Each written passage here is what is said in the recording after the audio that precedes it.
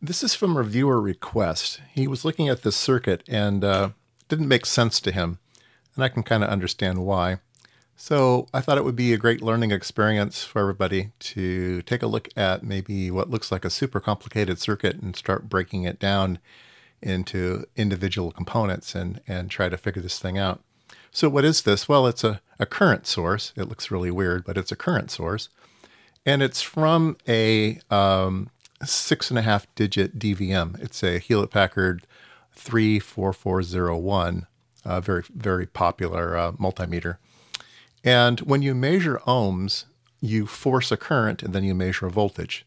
And this is the part of the meter that forces the current. So you output an exact 1 milliamp, 100 microamps, 10 microamps. You output a specific current, and then you measure the voltage, and that gives you the resistance.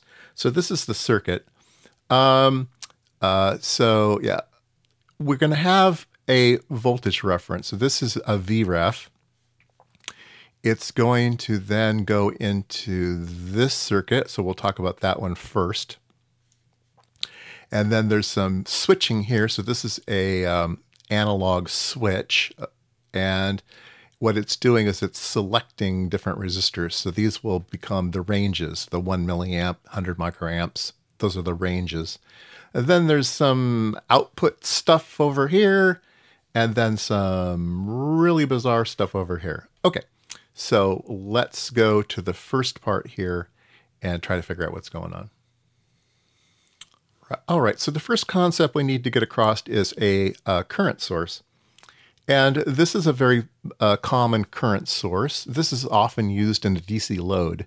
And so you'll have your device here, and then you'll connect it to this DC load, and it'll pull it down to ground with a constant current. Well, how does this work? Well, if you want to set up a current, okay, we have some voltage divided by some resistance. So this is our voltage and this is our resistance. Now, the way that op amps work is the plus input and the minus input are the same. The op amp does everything it can to make sure these two are the same. So if this is V1 here, then we can input V1 here. So whatever voltage we want here, we can input it here, and then we'll get this current. Now, one of the problems with this circuit, of course, is that the transistor requires some current to make it operate. So if we have a transistor, we have a certain amount of current that goes this way, but we have a certain amount of current that goes this way. So we have a base current and we have a collector current. Now the base current is going to be low. Let's say we have a beta equal to 100. Then we'll have, let's say we have 1 milliamp here. We'll have 1/100th of a milliamp going here, but that's not very accurate. So what we're going to do is we're going to replace the transistor with a FET. Now we have, you know, a gigohm input to the FET, right? Many hundreds of megohms. And so you'll have very, very little gate current. And so we're going to build this out of a FET instead of out of a transistor, okay? All right, so we're going to be talking about this input section here. And this op amp and this transistor is exactly the circuit that I showed previously. And there's a resistor, okay? There's either this resistor, there's some switching here. So this thing either has this resistor or this resistor. So you can choose one or the other or both, right? And so we're going to be choosing one or the other. And so it's exactly the same circuit I said this before. We're going to set some voltage. We're going to set some voltage right here, okay, that goes through that resistor, all right? In fact, we want to set that voltage right here across that resistor. And it's going to be fed back around to the input here, okay? So if this is our V1, okay, then we need to program a V1 here. And it'll go into the op amp here. So whatever here in here. So we're going to set this up, and we're going to have a very precise current that we set up. And we're going to use, they call it a plus 7 volt VREF, okay? And so we're going to have a particular current And we're going to have current equals voltage divided by resistance. So we're going to have 7 volts divided by 40K. Okay. So if we get our calculator, all right, and we're going to get 0.18 milliamps. Milliamps. Okay. Now that current's going to come through here. It'll come through here into this resistor here. And what is that? That is a 28.57. Okay. If we have 28.57K and we have 0.00018 amps, okay, we are going to get about 5.14 volts. Okay. All right. So if we take this 7-volt VREF and there's a bunch of losses and there's some resistances and stuff in here and everything, we can adjust this front end such that we get exactly 5 volts. Okay, we're going to get exactly 5 volts. And why do we want exactly 5 volts? Well, if we look at these resistors over here, if we put 5 volts with 5K, we're going to get 1 milliamp. If we take 5 volts with 50K, we're going to get 100 microamps. 5 volts with 500K, you get the idea, right? So these are our ranges. So we're going to set this up so that we basically get 5 volts across this resistor, okay? That's what it's going to be set up. We're going to get 5 volts across that resistor. Let's take a look at this circuit. This is also going to be a constant current. We're going to have a resistor at the top this time. So our device that we want to send current through is down here. So we want to set up a known voltage. So we're going to measure the voltage across this resistor. And if we know that voltage in the resistor, that's the current. So that will be the current that flows through this thing.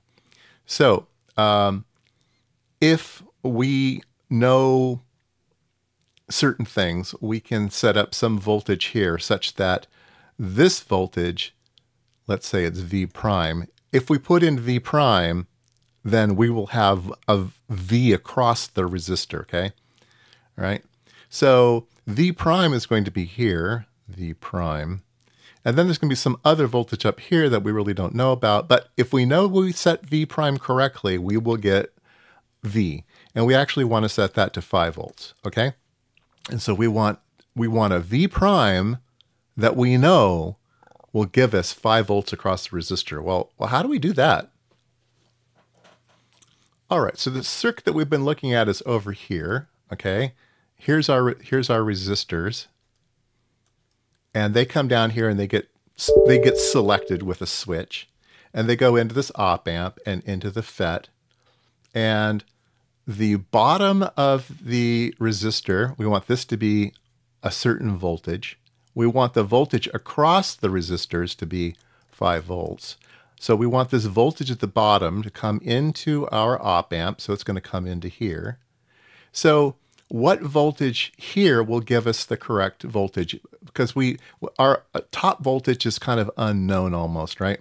Well, what we do know is, remember, we just set up this fancy circuit over here, and that set a voltage here such that you have exactly 5 volts across this resistor. Well, if we put this voltage over here, it will also be 5 volts across that resistor. And if we can put it here, right? So we're going to use this voltage as our reference. So it's going to come around here and also go into the op amp, right? So what this op amp does is it makes sure that this bottom voltage is set to the same voltage here, right? And then we know that if we set those two voltages the same, we will have 5 volts across these resistors. And if we have 5 volts across these resistors, we will have 1 milliamp, 100 microamps, 10 microamps, okay? So that's what this circuit is doing, okay? There's a protection diode in here and some other things, right? Doesn't really matter. There's a capacitor here to make sure it doesn't oscillate, kind of calm it down. And then there's this little circuit over here that I think has to do with some things that aren't being used. There's a switch here that we're not going to be turning on. I just covered that up. This switch here, I don't think that's being used. Maybe it's being used during calibration or something like that, but I don't think it's being used when the circuit is actually running. So we can kind of ignore that for now. What we do know is that we spent a lot of money over here. We got some nice resistors, and we have a calibrated VREF, and it's all been adjusted so that we have exactly 5 volts across these resistors, and we will have exact currents. Now, why do it so complicated? Well, it's because this thing here, U102/D, this thing here is a fancy resistor that's a whole bunch of deposited resistors on a ceramic substrate. And what that means is they all have the same temperature coefficient. So if this one drifts, these all drift the same amount. And so it's self-regulating with temperature.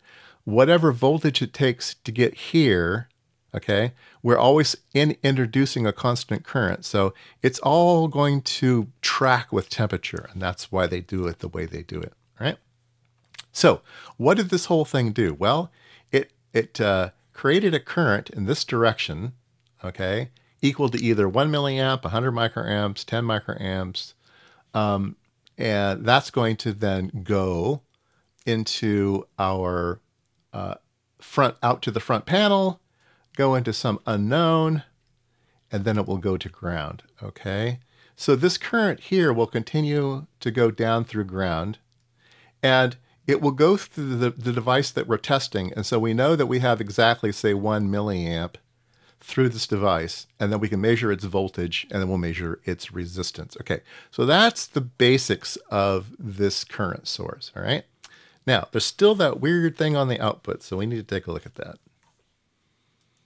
Okay, I wanted to show this first. So here are the different ohms ranges of the meter.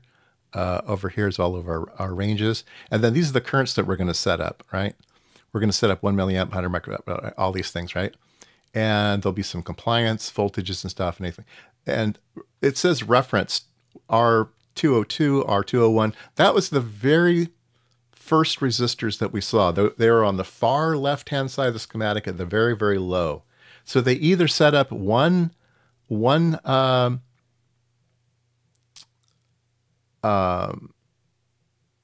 condition, okay? So these resistors are going to set up a condition where we have 5 volts across the source resistors, okay? And this particular resistor is going to set up half a volt, all right? And if you remember, this was 40K and this is 400K. So yeah, so this resistor sets up 5 volts, this resistor sets up half a volt, and then we have on that ceramic substrate, we have a 5K, 50K, 500K, 1 meg, and then those together set up our ranges for the currents. We either have 1 milliamp, 100 microamps, 10 microamps, that kind of thing. So there you go. That's what it does. Let's talk about that output circuit. So this is on the output. Our current source is over here. Okay, so we've created a current. And then our device under test is going to be over here. Okay, so here's our device under test is over here. And the current is just going to go along here. Now, it doesn't really matter if we drop any voltage here. It doesn't matter. It's in the current path. So if we set up 1 milliamp will go all the way through all of this stuff, okay? This might drop some voltage, but it won't drop any current. It's just going to go all the way through this stuff. So what is all of this stuff? Well, it has nothing to do with the current being generated. The current being generated has already been done over here, okay? This is a protection circuit. What is it protecting against? Well, it's protecting against us doing stupid things with our multimeter. What if we accidentally put 1,000 volts on the input? Will it kill your meter? So the first thing they do is they put in a diode here. Okay, so this is a diode. And what does that diode do? Well, it protects any reverse voltages. Okay, nothing can go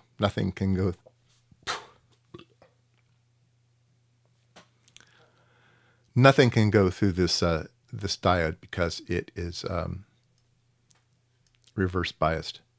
But what about voltages that can conduct in this direction, okay?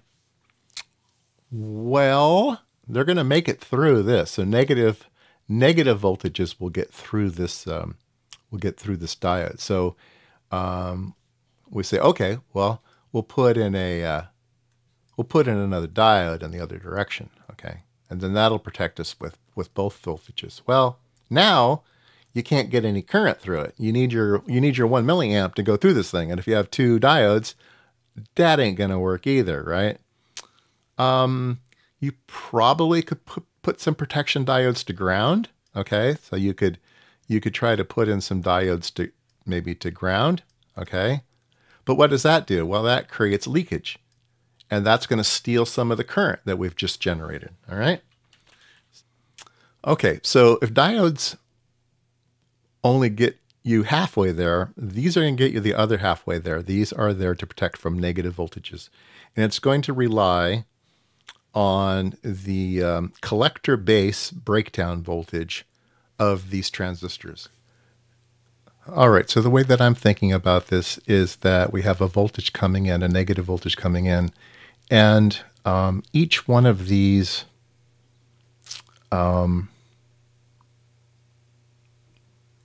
junctions is going to act like a Zener diode. It's going to be an avalanche breakdown, but each one is kind of like a Zener diode, and so there'll be a partial. Only some of the voltage will make it through this one. Only some of the voltage here. Only some of the voltage, and each time it gets less and less and less and less. And if the collector emitter breakdown voltage is 70 volts, you have, maybe it's 100. Let's say it's 100 volts. Well, if you have 8 of these in there, you have 800 volts of Zener, right? So these transistors are probably chosen to have maybe 120 volts breakdown. It gets you to that 1,000 volt compliance that you're looking for. And so, of course, Zener diodes work fine in the forward direction, and in the reverse direction, they eat up some voltage. There's some threshold before the voltage can make it through. So think of it as just a whole bunch of Zeners. Maybe you could actually design this circuit with a whole bunch of Zeners. And maybe this one's just better for whatever reason, or it's just clever and the guy wanted to put it in there. I don't know. So comment below if you just put in a whole bunch of Zeners, or maybe Zeners don't go high enough in voltage. I forget how high Zeners you can get them. But anyway, that's sort of what it's doing. There's a funny little bit of just super small bias current here to keep these transistors doing what they do in all conditions. So I'm not quite sure what that little circuit down there does, but yeah, there you go. That's as much as I know. Okay, well, there you go. An explanation of this strange circuit. Definitely a complicated current source.